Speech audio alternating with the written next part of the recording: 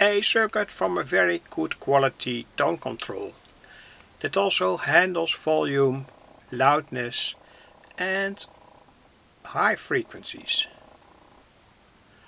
I made this preamp here because I published this audio and amplifier from 5 up to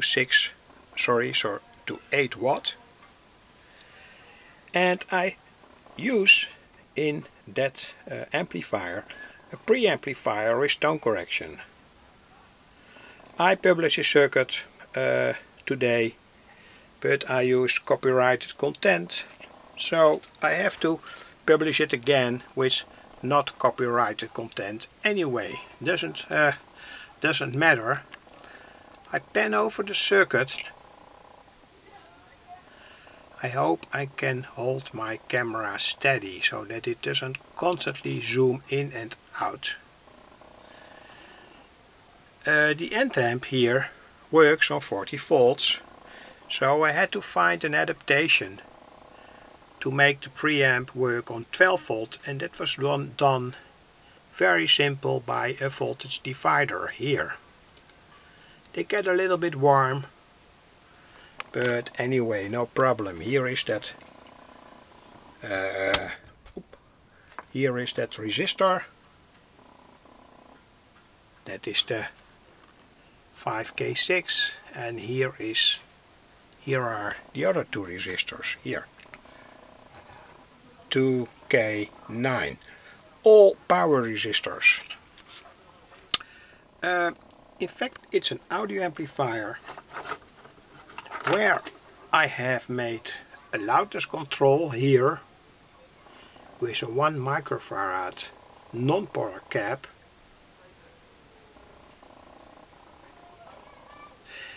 and a volume control here.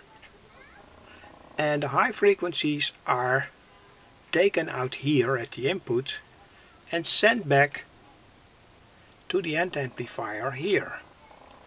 And you can align them, change the amount of high frequencies by changing the value from this potentiometer.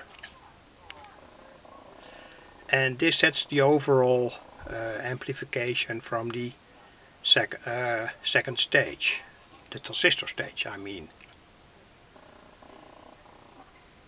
So many non-polar caps are used, that's important to tell. Let's play some music.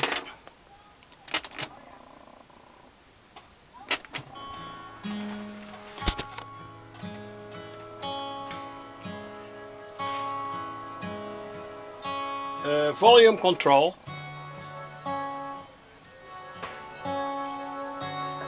High control.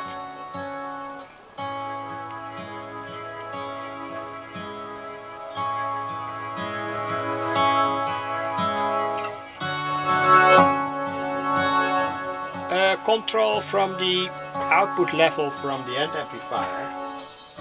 And here is the real volume control.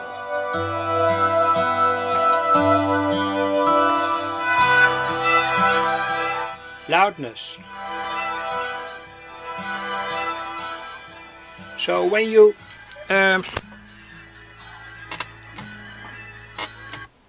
set the output level to a low volume, this capacitor gets active, 1 microfarad non-polar, and it creates a very deep warm sound at the input here.